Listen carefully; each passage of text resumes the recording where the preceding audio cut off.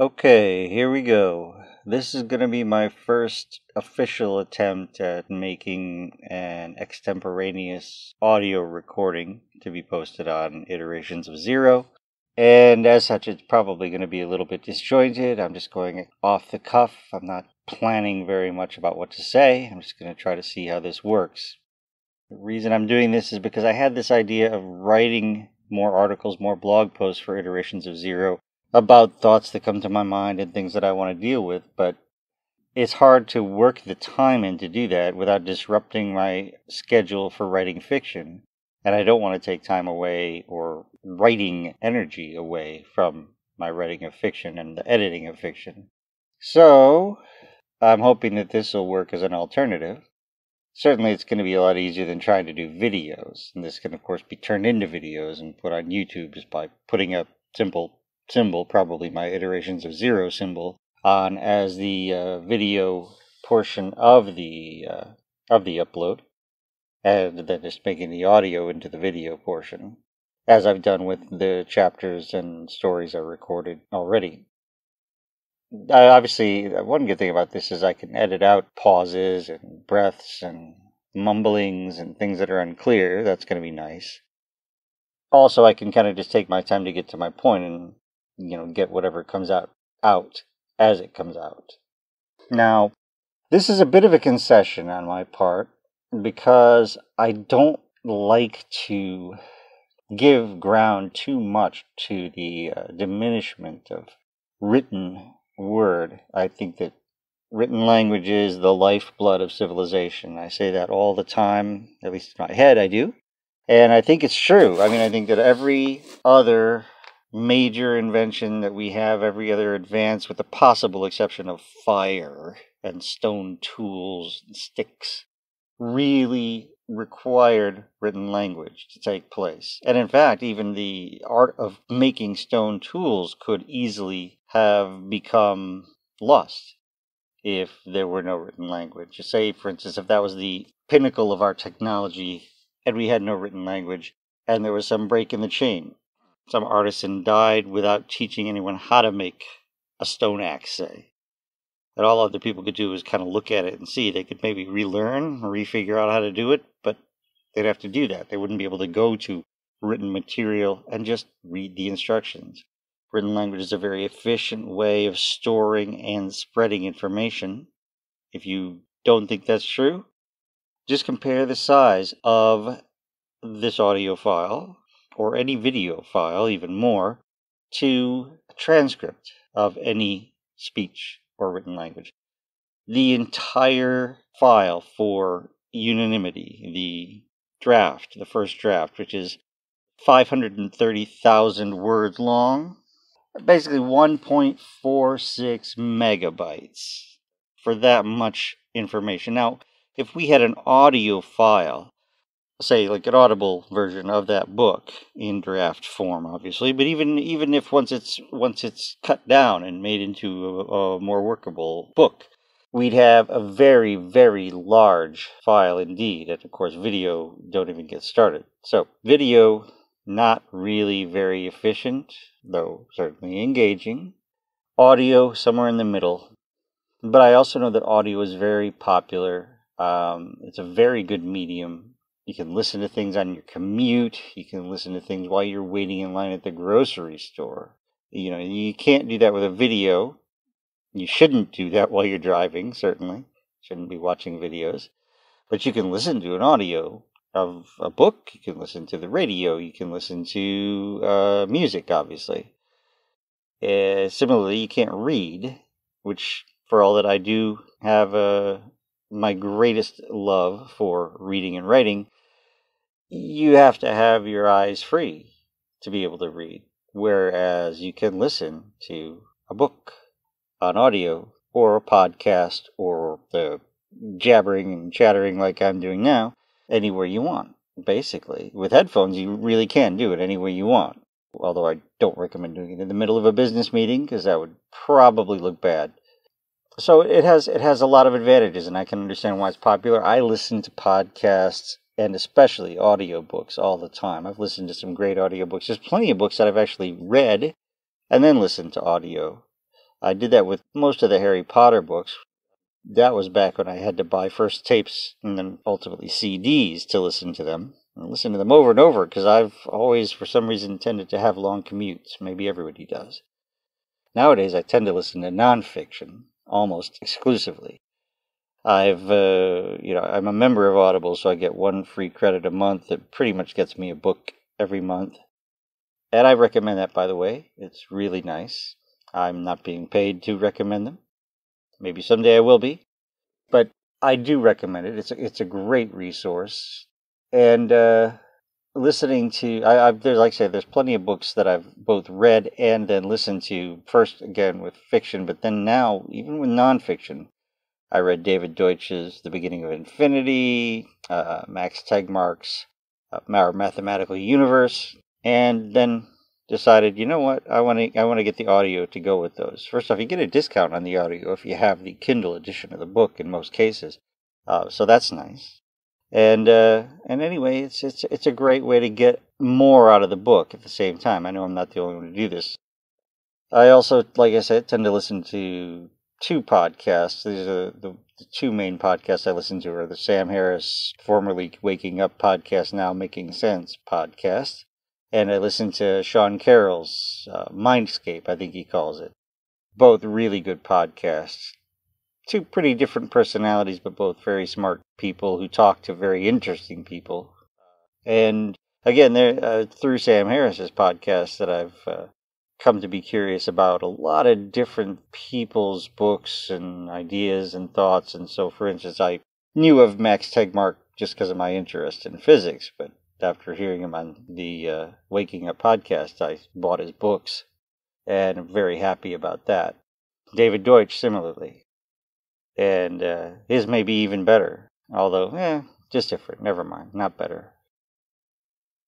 I'm not going to try to take any time on this particular occasion to discuss some of the things that I had wanted to write blog post about for Iterations of Zero. I may save that for the future. I certainly can't save it for the past, can I? But I basically, right now, I'm just sort of just feeling it out, trying it out, seeing what happens. Obviously, after I do this, I'm going to have to edit the audio, but because it's not a performance per se, like when I was reading my stories, I don't really need to edit it for content much. I don't need to retake and retake if I misspeak a line from a book. Can't even get my own written words out correctly. I don't need to worry about that with this. I could just go and I can take out the pauses when they get too long, and if I say things that are basically not particularly useful or interesting, I guess I can edit them out, and I make no promises about not editing. This is something I'm doing for me, and I don't know whether anybody will even listen to it.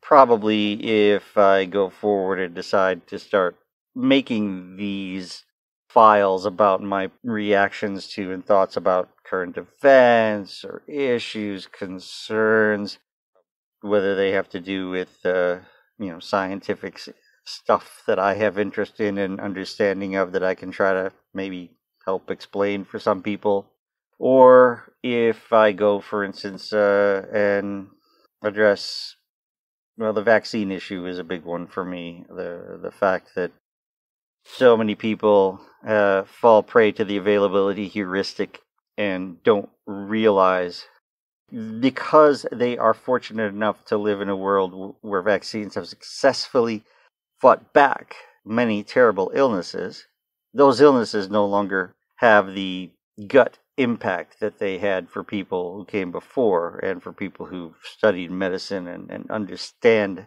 what these diseases have done to people, how they spread, and what the nature of vaccines are. So they get their non-information and disinformation and misinformation from blogs that could have been made by some teenager in his underwear in his parents' basement, instead of actually, going and, get a high school level textbook of biology, and then maybe get an undergraduate level biology, read a little pathophysiology, read a little immunology and infectious disease, get the basics and understand how viruses work, how diseases work, and how vaccines work. then at least come at it with an educated mind. I mean, I respect people being paranoid and being untrusting, but if you're not going to trust the World Health Organization and the Centers for Disease Control and all the scientists from various and sundry organizations, most of whom are not directly funded by quote-unquote big pharma, why are you going to trust some podunk website that somebody threw together and who has no data, no deep knowledge or understanding of the issues or the actual facts of reality with which you're dealing? Now, there are other issues involved in this. There are ethical issues and legal issues that I have some sympathy for. The idea of mandatory vaccination, although I think it's probably a necessity. I have a lot more sympathy with people who say, look, I'm fine with vaccines, but I'm really uncomfortable with mandating people get vaccines. I understand that. I'm libertarian by tendency, if not by any kind of official designation of my own. I don't label myself in particular, except to say that I am me, this guy who you're listening to. I don't commit to any particular brand or breed of thought, except to say that I try to be rational. And part of that is failing a lot of the time. So I get that, and I get the fact that, you know what, the people who are in your local government, in your state government, and in your federal government, these people you can see are not the brightest bulbs. They are not our finest minds. They are not our finest characters. They are not, I mean, the President of the United States is a person currently of very low character. I mean, if my daughter was dating somebody with that kind of personality, I would be horrified. Or if my son was, for that matter, too. If a friend was dating somebody with that kind of character, I'd be like, what in the world are you doing? Get away from that person. That person is a disaster. But he's not actually that much of an outlier amongst the people you see. I mean, the idiot in Congress, there's been more than one person who's done this, I think, but I know that there was one gentleman, I'll use the term loosely, who came in with a snowball to the House of Representatives or to the Senate, I don't remember which one it was, but basically trying to use the fact that it was snowing outside to provide some kind of what he thought was a counterpoint to the notion of climate change, global warming. That's the fact that he actually thought that was a point, that he actually thought that meant anything, shows what an ignoramus he is. And makes me frankly just despair sometimes. The level, this is one of the reasons I'm spending less time on Facebook particularly than I used to, is the level of not ignorance. We're all infinitely ignorant. There's an infinite number of things we don't know. There's always only a finite number of things that we do know. But the blatant Dunning-Kruger effect out there, for those of you who don't know, the Dunning-Kruger effect is a phenomenon whereby people who are people with low expertise in particular subject matter tend to overrate their knowledge and ability in that area. And people with great expertise in a particular subject tend to learn that there's a lot they don't know. It's like the old Socrates thing, he was the wisest man in the world because he was the only man who knew that he didn't know anything, so to speak. Or like in the wonderful poem Second Coming by Yeats, the best lack all conviction, while the worst are full of passionate intensity. When you're ignorant, and when you keep yourself ignorant willfully, it's easy to think things are simpler than they really are. When you start to understand that things are complicated and things are difficult, you start to second guess yourself. And that's good, because you shouldn't be cocky. But on the other hand, if the idiots are going to just roll over the smart people because they have the courage of their stupidity, that's not a good precedent to have. And I don't know what the right answer to this problem is. It's a big issue, and probably has always been. I mean, look, like I said, going back to Socrates, probably before then. So it's tricky. I mean, we've survived so far, thankfully, but our power is making that more and more potentially hazardous. I mean, it's sort of ironic. The advances we made, generally speaking, have all been because of the work of the sharpest people, certainly the higher percentages of people. There's very few inventions and innovations made by mediocre people. The average person contributes. Don't get me wrong, they do. They put in the work, they build, they manufacture. They are part of the economy, the main part of the economy, probably. But the advancements are the products of exceptional individuals, generally speaking. Maybe not one in a million, one in 1,000 maybe. But the advancements in general are made by people who are above average. And obviously most people aren't above average, even though most people probably think that they are. Again, that's related to the Dunning-Kruger effect. So there's a bit of an irony there. All the advances that have been made by the people who really are innovative and creative increase the danger posed by the Dunning-Krugerites. Because, think about it, Donald Trump has his finger on the button. He could launch nuclear weapons, assuming that he wasn't flagrantly disobeyed by all of his subordinates if he were to give that order, which he might be. But in any case, he has the official role in our government that he could initiate a nuclear war at his discretion. And although probably, I suspect, if he tried to, people would disobey him, that would set up another bad precedent, because it would be a precedent of taking away the president's civilian authority over the military, which is supposed to be there for a reason. The military is supposed to be subservient to the interests of the civilian population, not the other way around. So it is concerning, and it's a problem. I do wish that more people would be interested in having elite people in our government. But I don't know. Maybe you have to well, you certainly have to stop and think about things, at least, to want to choose elite people. And let's face it, picking elite people from amongst the many candidates is harder work than just picking somebody who the shape of the face, the appearance, instead of thinking through and using their system 2 thoughts to try to evaluate the person's pros and cons. That takes work, that takes effort. And unfortunately, even though it is definitely worth the effort and the consequences are great, they are not immediate consequences. They're consequences that are just put off indefinitely down the road, and when things blow up in your face, you don't even recognize that that was a consequence of that choice you made a few years ago in voting for this person.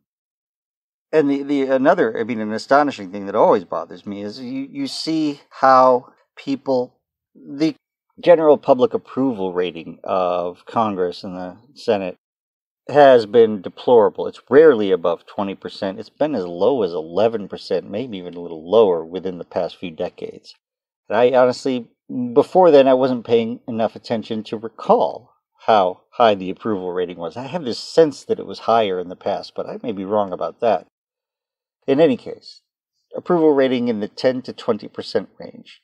If you were giving a 10 to 20% approval to an employee of yours whom you were paying out of the pocket of your business, you would fire them and replace them. I've written on this blog about that. You would, by picking a random person off the street, be likely to get somebody better than someone who you approve of at only the 10 to 20% rate. You could pick a random person and do better on average. But 90 to 95% of the time, incumbents are reelected by the same people who disapprove of Congress, probably because they're thinking, like people do, it's all those other people who are bad. My guy, my lady, they're fine. But of course, that's not logical. Most people have to be wrong about that. And if most people have to be wrong about that, it's a fair chance that you are wrong about it if you think it about your candidate. We would probably all be better off if each person just chose to vote against an incumbent without even paying attention to who their opposition was at the time. We just shuffled the whole thing. Now, there's something to be said for expertise, of course. if we literally replaced everybody all at once in the Senate and House of Representatives, there would be a bit of chaos because, let's face it, every job has to have some learning curve where you figure out how to do it. But, we have support staff and so forth who can help ease those transitions. I mean, we put term limits on the president because it is just too easy for a very popular president in a time of crisis like FDR was back in the 30s and 40s to keep being reelected and to eventually become a de facto dictator, if not an actual dictator. So we put term limits into them, and it would be very useful, maybe more useful and more important to have term limits on those who write our laws. Anyway, I'm really meandering around here, but it's stuff that I have obviously it matters to me. I don't know if you guys can hear the stuff in the background. I'm in a pretty quiet room here, and I think I'm going to be able to edit out any background noise. There's no fans. The air conditioning is quiet, but the garbage people are currently emptying the dumpster in the parking lot, and it sounds loud to me, but I don't know if you guys will be able to hear it or not. Anyway, this has been kind of fun, actually. Even if nothing else, it's almost like a little bit of therapy. I don't really get to talk to people at all or have any kind of intelligent conversations. Obviously, when I was married, I did. I was married to an extremely intelligent woman, so we could talk about almost anything. She gave as good as she got, so to speak. So that was a blast.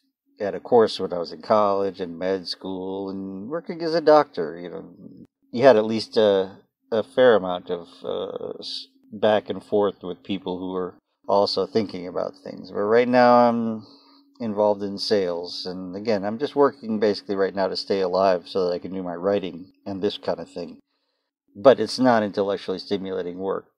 And I'm not surrounded. It's not that I'm surrounded by people who are unintelligent. There's actually some quite intelligent, surprisingly, strikingly smart people with the potential to really, really shine.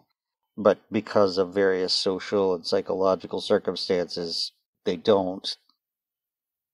But none of them have any sort of background or interest in the sorts of things I like to talk about like this. So this is kind of nice, even as just a therapy session, whether or not anybody listens to it. So we'll see. I'd love, obviously, for people to listen to it and give me feedback in the comments section, whether on the blog Iterations of Zero Itself or when I post it as a quote-unquote video on YouTube on my channel. But, it's just, sorry, as a slight tangent, something I just said before, I've been moaning a little bit about how much Dunning-Kruger effect there is. I want to make it clear that, like I just said about the people in the place I am working, there are a lot of people out there who are smarter than they think they are. These people are not the problem. Most people, I think, are smarter and more capable than they believe they are. Certainly, that's been my experience.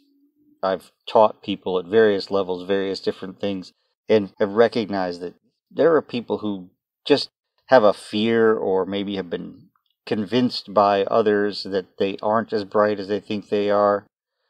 They think because a concept is difficult, that means they're dumb, and that's definitely not true.